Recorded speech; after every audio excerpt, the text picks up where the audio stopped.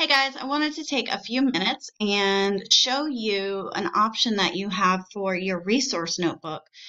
You are more than welcome to complete your resource notebook in a real notebook with paper and dividers, but I wanted to give you guys this option to do it using Google Drive, which is a digital resource. Now, there's a lot of benefits to doing this. One is that you don't have to carry around a ton of paper or worry about losing anything, because you can upload your work as soon as you finish each piece right onto this drive. Another cool thing is that you can share it with me at any time. So if you want to share your work with me and just say, hey, am I on the right track? You can simply share a link with me and I can look at your work as you do it and give you feedback. This also goes for when you're completed with this at the end of the semester. You do not have to show up to campus and drop off your notebook or pick it up after I grade it, because you can just give me the link and I can grade it based on that. Furthermore, when you go to apply for jobs, you can share this link with possible employers to demonstrate your ability to observe and assess children in a developmentally appropriate way and actually show them what you can do. So I love this. You might say, well, I don't want to type everything. Well, you don't have to. You can upload things on the Google Drive. Say your anecdotal records, maybe you already wrote them out and have started color coding them. You can easily scan those to be digital and upload them. So we have a scanner in the CHD lab at the Portsmouth campus. There is a ton of free scanner apps using your phone if you have a smartphone. So there's just a lot, and there's also a scanner in any campus library. So a lot of ways you can do it. Okay, so if you go into our class, if you click on assignments, you will see a list of different assignments. And one of the things is resource notebook. So it gives you the overview, grading rubric, and so forth. So if I have opened the resource notebook overview, this tells you what should be in your notebook. So you will have a total of 8 sections. One section of forms, such as your initial verification, your setting observation, your time logs, your parent consent form, all of that. Then you will have 6 different sections, one for each developmental domain, so physical, cognitive, social, so forth. And then within each of those domains, you will have 5 anecdotal records, 1 checklist, 1 structured observation, 3 visual documentations, and a summary report. And then finally, you will have your background information of your parent questionnaire. All right, so this is what we want to create organization for right now. So your Google Drive is super easy to access. You simply log on to My TCC. And let me see if I can widen this. So you go to My TCC and you click on your email account, which is Gmail. So your student email account is actually a Google account. Google is awesome. There are several different tools that you have. Instead of just email, you have all kinds of stuff you can use. So if you look up to the top right of your email, you're going to see a bunch of little tiles here. Those are your apps. You're going to click right. You have a YouTube channel too, by the way. If you look down here, you have your own channel. You click on Drive. Now mine has got a ton of stuff in it because I use Drive all the time. This is basically like a flash drive, except it's online, it's web-based, so you can use it anywhere you have internet. So you can open it at home, you can open it at school, and you will access the same stuff.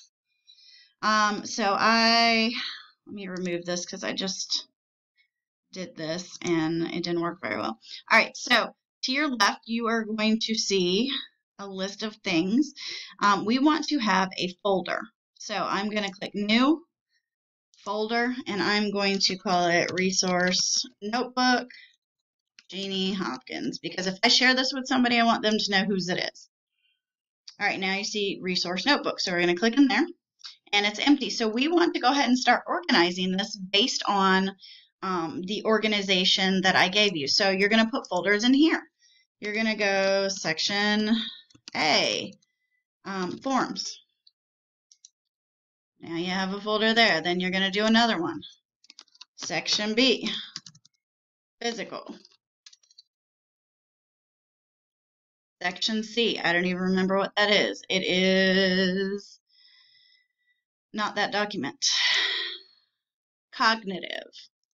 Okay, so I'm not going to do each of these. I'm just going to show you. All right, in each of these, you have several things you have to do. So for, let's say, physical, there's nothing in physical. Well, I know I'm going to have several anecdotal records, so I want a folder to put all those in.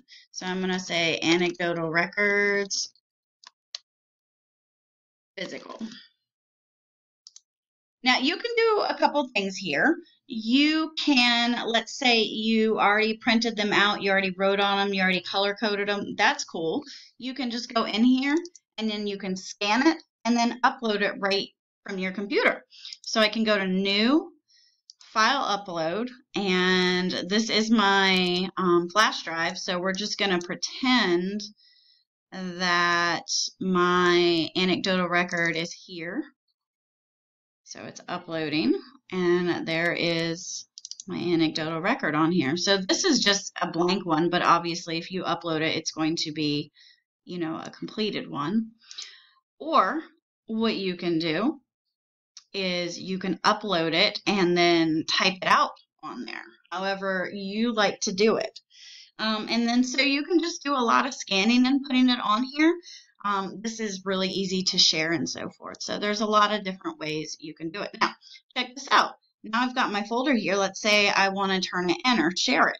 Or let's say I'm going to go apply for a job. So I am trying to spice up my resume and make myself look awesome. All right, so here's my qualifications. Here's my education. This is just an example. I would go right below community college, which for you it would be Tidewater. I would tab in and say observation and assessment notebook. I'd say 60 hours in field. All right, so I'm going to go here, resource notebook. I'm going to right click, and I want to get a shareable link. All right, so down here, I don't know why I can't see it very well. Let me try that again. Right click, shareable link. It's going to say link sharing off. We're going to switch it to on. And notice it says anyone at Virginia Community College can view. So we want to change that because we want anybody to be able to view this. So I'm going to go back up here and just click on share. So forget about the share link. So share with others. We want to change this right here. We want more, and we want to say on anyone with a link. So this way only people with a link can see this. But you can see there's a lot of different options here. Right here it's set for can view. But you can set it to add or edit, like if you want me to be able to type on it, whatnot, whatever works. And then you're going to save. And now it's saying anyone with the link can view, so I'm going to copy that link right there. I'm going to go back to my resume, and I am going to put that sucker right in there. There's my link. Or if I really want to be fancy, I can just right click here. Check this out. And then I'm going to hyperlink it. I'm going to right click, and then I'm going to say link. I'm going to add that address right in I just took. Boom. And then I can take out all this ugly mess. So now watch this. I'm going to close my Google Drive. Okay, so watch. Closing that. Closing that. Don't have anything open now. I'm just going to go back to my resume, and I just made a really cool link. So now all I have to do is push Control and click if I'm a director, and boom, it's going to take me right to your work. Watch this. Update your browser. Well, I guess it would take you to it. You gotta love live stuff. So anyways, it will take you right through it if you don't have a brand new computer that needs to be updated. So anyways, you get the point. So that is how to do the Google Drive. You can basically Google anything. You can Google how to whatever you're trying to do on Google Drive, and it'll show you.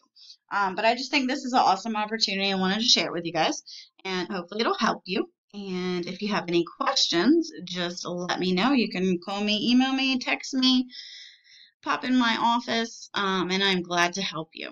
All right, take care.